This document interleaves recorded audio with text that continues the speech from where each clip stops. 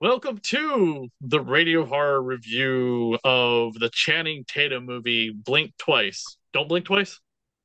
Blink twice. Blink twice. Directed and written by Zoe Kravits, who is doing double duty this weekend as they re-released The Batman in theaters as her version of Catwoman is back on the big screen, and now she's the director's chair and the writer's chair and the producer's chair, but not starring in this movie. But stars a whole bunch of people that I haven't seen in a movie in a really long time, which was pretty interesting. We're not going to do spoilers because I fear that's going to ruin this movie for you when you finally get to it. Because damn, does it hit you like a freight train? But great to see Gina Davis and Kyle MacLachlan and Haley Joe Osment and Simon um, Rex yep, and and Christian Slater. Christian Slater. Christian Slater has been in a bunch of direct to DVD or Hulu films here and there and everywhere, which is pretty interesting. Of course, he's going to be back on TV soon as the father of Dexter coming up.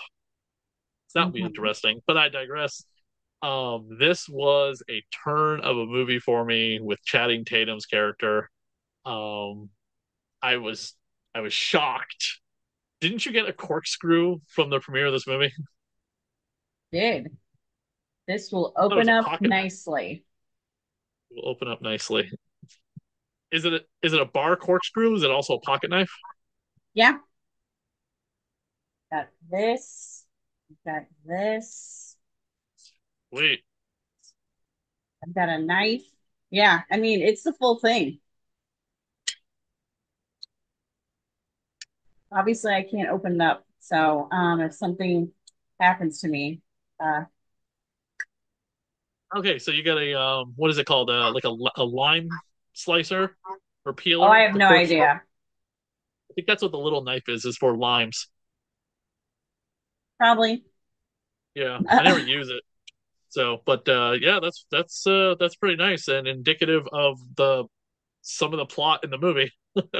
Yes. As you put it, a dark comedy, mystery, psychological thriller. Yeah. And I actually really like this film. I think Zoe Kravitz, I think she definitely is as her directorial debut for a feature film. I think she has many, I think this really opened up things that she can do in the future. This is a role unlike you've ever seen Channing Tatum play. And that's really difficult considering his star power. Like, I'm wondering if this will be a one and done kind of role for him. I will advise people two things. One, don't watch the trailers or anything when you go and see it. But there. I know one of my friends who went and saw it. I have seen it at press screenings. One of my friends who saw it recently said there was a trigger warning, or some sort of warning for people. I would advise that. I'm not going to say what it is, but there are scenes that are jarring. I don't want to say why, but I think Naomi Aki, who plays Frida, the lead character, who immediately is obsessed, not obsessed, but infatuated with Channing Tatum's character, Slater King. You see him while he's doing an interview, how he's on an apology tour for actions he did. We as the audience don't know exactly what they are. And we don't need to. We just know that he's like, apologizing. Our lead actress, our, star of the film, she is just enamored with him. You can tell just immediately the way she looks at the screen on her phone. Whatever he does, I'm not saying whatever he does, it doesn't matter, but she's like very like wide-eyed, and just it's like very puppy love kind of crush look in her face. So when she gets the opportunity to work at his tech gala, they have a meet cute.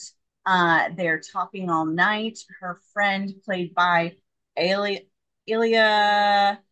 Shawkat, Jess, who you know from Arrested Development. She's also talking to a number of his friends. They have a little, probably about 10 of them, including Frida and Jess. And it's a great night. Everyone's having a good time. You can tell Frida doesn't want it to end, but everyone's leaving because Slater, because he's a billionaire, has this beautiful island that he goes to. He raises his own fruit and vegetables. They have chickens. It's very healing and zen-like. And before No he leaves, he technology. asks, "Huh? No technology. No technology, nothing. No screen time, nothing. It's just being one with nature." Yep. And he asks the girls if they want to join, and they say yes. And I know there are a number of people like, that's an idiotic thing, but honestly, the way they all acted together, it really did remind me of my friends when we would go to this cabin every other weekend and stuff in the summer. And it didn't seem to bother me that much. I know I may be naive and stuff, but it seemed great. Everybody wears the same clothes when they get to the island.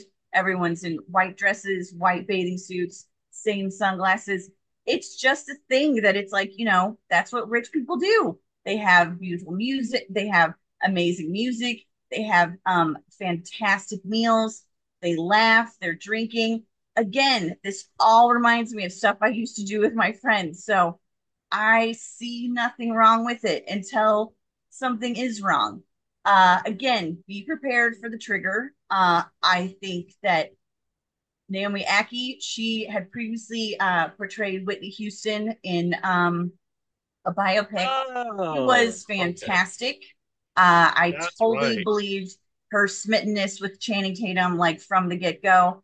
As Chris said, Kyle MacLachlan, Gina Davis, they were great. It was fun seeing, Haley Joel Osment, Simon Rex, and like these goofy kind of characters. And Christian Slater cracked me up. One person that is a newbie to me, but not we all know his parents.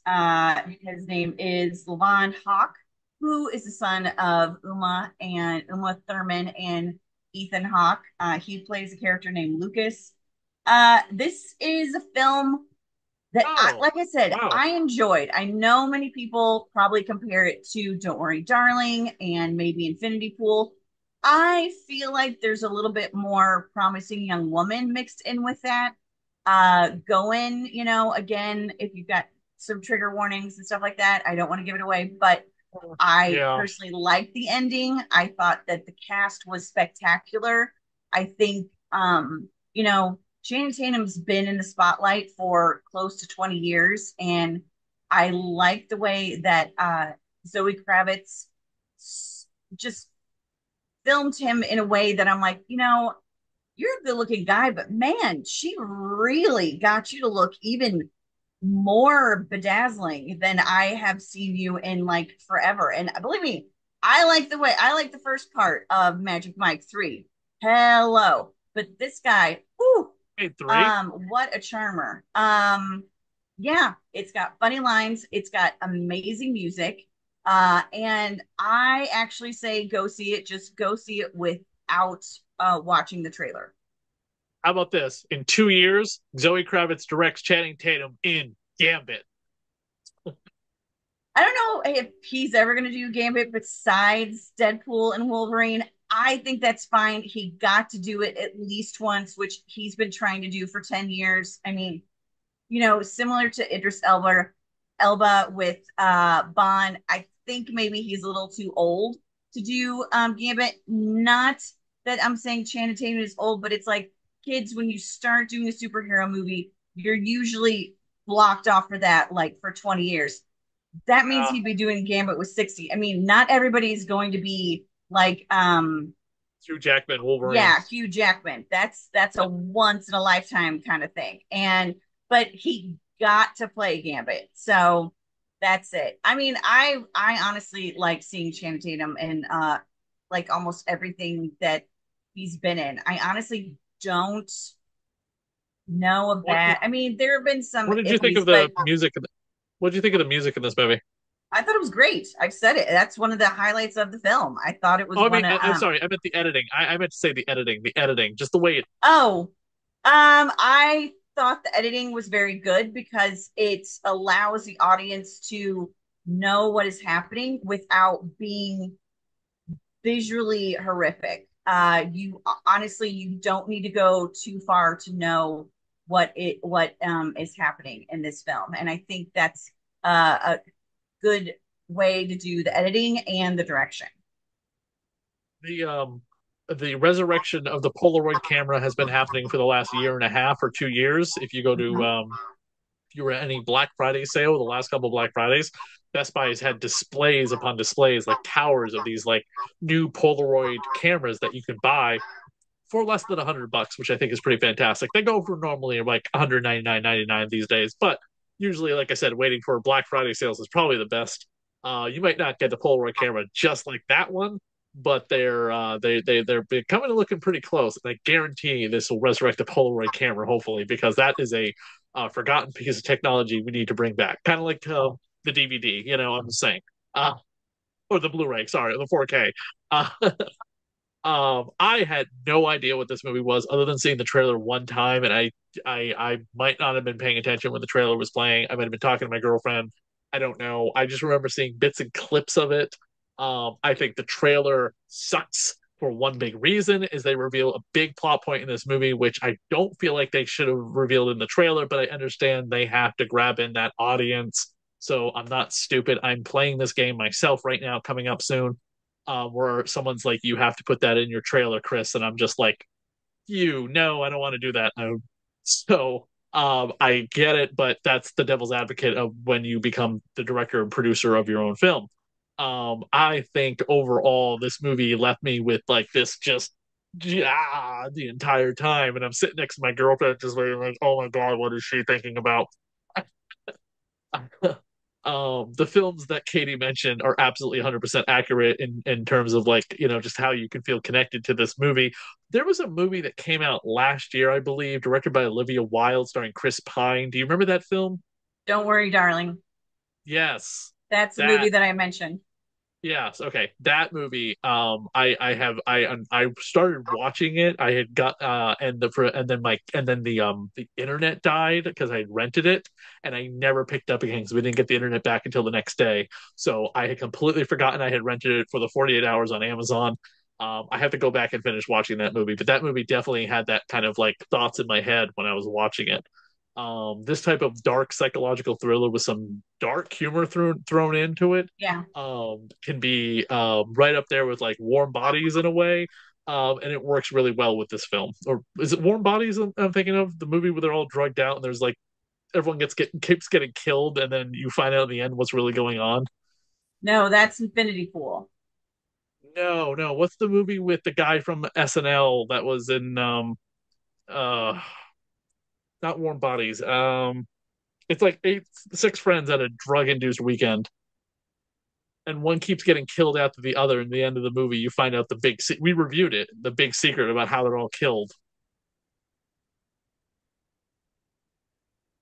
Oh, man, what is that guy? What is that actor's name from SNL? It's Oh, a wait, are you talking about Bodies, Bodies, Bodies? Bodies, Bodies, Bodies. Oh, Bodies, Bodies, Bodies. Okay. Yeah, yes. Dark horror movie, and then with this underlining dark humor, and then in the end you find out what's going on. Not the same film, so people not being spoiled by anything, but I just got that kind of like that tone and feel from it or whatever, being hit with the revelation after revelation. So I I do want to digress. point out that Adria Arjano, who plays Sarah, and Liz Carabell, who plays Camilla, honestly, huge standouts. Again, like I said, I think this casting was absolute perfection. It's like you've got familiar faces that we've grown up with, kind of that people know, like uh, Haley Joel Osment, Christian Slater. But then you have these actresses who are like freaking kill it, and yeah, again, I thought great casting, and I'd love to hear what you guys think of it. Again, trigger warning. Make sure you understand there is a trigger warning, and don't see the trailer. And you know what? If you don't want something in your trailer, Chris, don't go along with it. Neon made Long Legs have the best trailer of the year. No one knows what the hell that movie was talking about or what that movie was going to be. And guess what? That's why it's number one horror film of the year, because everybody went in. It's like the way it was cut, it was edited. You didn't know what was going to happen in that film, but damn it, you wanted to see it. And that's what more people should be doing, not giving away huge sections of the film so that it's like when you see it, it's like, oh, yeah, I saw that in the trailer. So if someone's telling you to put like a big reveal in your trailer, say no and don't do it. It's not a big reveal because my film is a documentary, but they're like, you got to put a piece of what you just got in your documentary. And I think it's really going to grab people's attention because of how they feel about who this artist was. And I'm like, no, I really want to save that for when they watch the movie, looking at what it is I've uncovered or whatever. So that when they see it, they're like, oh, look at that. He's alive. You know, Mm-hmm. he's not alive. He's really dead. But I'll explain later on. But anyway, I digress. Go see this movie in theaters, people, please. Grab yourself a Batman cup and popcorn bucket when you go see Zoe Kravits films. So you have this weird mashup of a Batman star in a making a non-Batman movie. In fact, book yourself a double feature. Go see the Batman while it's playing in theaters this weekend, back to back with this film. I digress. Go see it in theaters, people. I'm tired of seeing things go to streaming within like 2 minutes later. Jesus Christ! I think the only company that's actually keeping their word to keeping things in theaters is Disney. Hence why Inside Out 2 was in theaters for like 100 days. But I digress. Listen, everyone, follow Disney's lead. They're the ones doing it. I recommend this film. Make sure you check out the rest of the reviews here. I just posted one of Blood and Donuts, a favorite 1990s vampire movie of mine. I will have another vampire movie coming up soon, Daughter of Darkness, starring Mia Sara, which I had never heard of before. You can find that here on the Radio Horror YouTube channel coming up very soon, and also our review of Alien Romulus soon as well. Thank you, everyone. Go check out Katie over on her Facebook page as well, The Blonde in Front. Instagram, YouTube, and TikTok. That as well.